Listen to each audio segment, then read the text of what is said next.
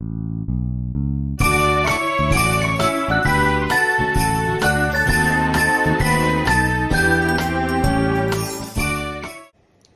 everyone, welcome back to the channel. Today we're going to look at part 3 of the Department 56 Christmas Lane Village. And today we're going to take the joint compound and apply that to the bases and use that to model snow drifts and snow piles and things like that. Once I'm done with that, we'll let that dry and then we'll be ready to put the glue and the snow mixture on, and we'll be one step closer to wrapping this village up. So with that, let's jump right in and take a look at applying the joint compound. Okay, I've taken the joint compound, which is the ultra lightweight we got at Home Depot or Lowe's. I put about 3 big scoops in, and then I added a little water to mix it in to get to a sort of a, it's not a runny consistency by any stretch of the imagination, but it is more of a well-mixed consistency. And able to use that to apply. So with that, I'm just going to take a spoonful and start applying this as snow drifts up through here.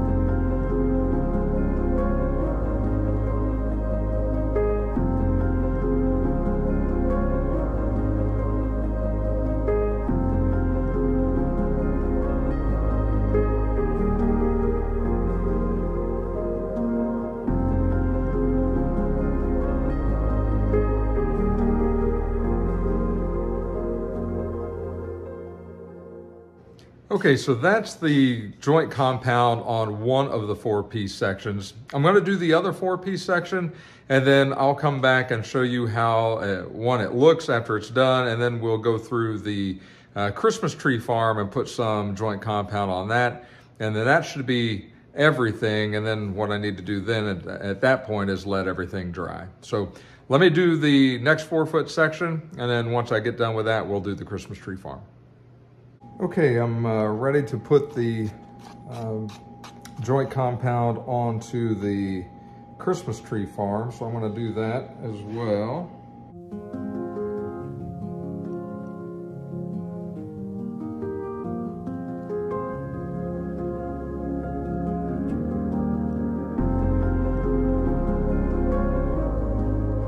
Okay, that's pretty thin.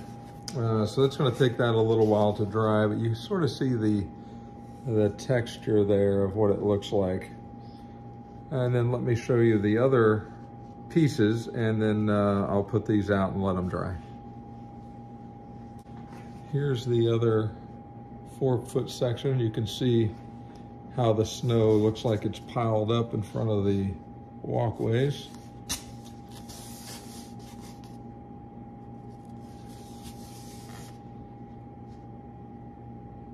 And then that will dry, and then we'll be back after that. Okay, welcome back. So the project took a little bit more than a few hours to dry. I put that joint compound on pretty thick, and so it's taken just about 24 hours for me to be able to let this harden enough to be able to paint it. So what I want to do is I'll show it to you. This is the Christmas tree farm here. And you can see that it is now hard enough to paint, and it looks pretty good. It looks like piled, drifted snow. So what I'm gonna do is I'm gonna kind of walk you through the way that I'm going to paint that. I'm gonna paint it with white paint, so when I put the snow over top, it seems to be a little bit more realistic versus the off-white color that it is now. I've already painted the other bigger pieces and I'm letting those dry. So I'll show you how to paint this one, same concept on all of them. And then once we're done painting it and letting that dry, we'll go into probably the fourth tutorial, and that will be adding the snow and then final details. So with that, let's jump right in and look at how we're going to paint this. Okay, so I've got a small brush and I've got some white paint here, and I'm just going to paint around the edges where it meets the gravel. It's just easier to do with a small brush here in this area.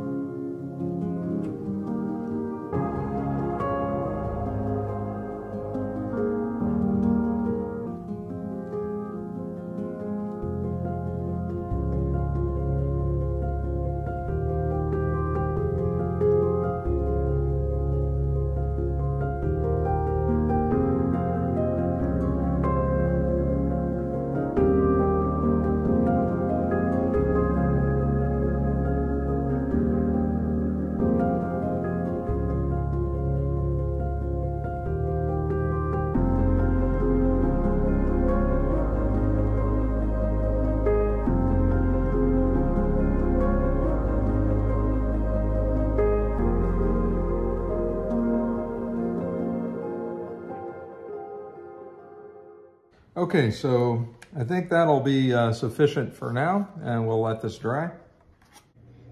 Okay, so you're able to see how I painted that to get the off-white colored joint compound to turn more of a white, to kind of blend in with the snow that I'm going to put down. And that way it's not so obvious that it's different or it looks unrealistic. And so I did that on the video for you to see, but like I said, I did that on the other 4-foot sections a little bit previous, just to check and make sure that it was dry enough to paint.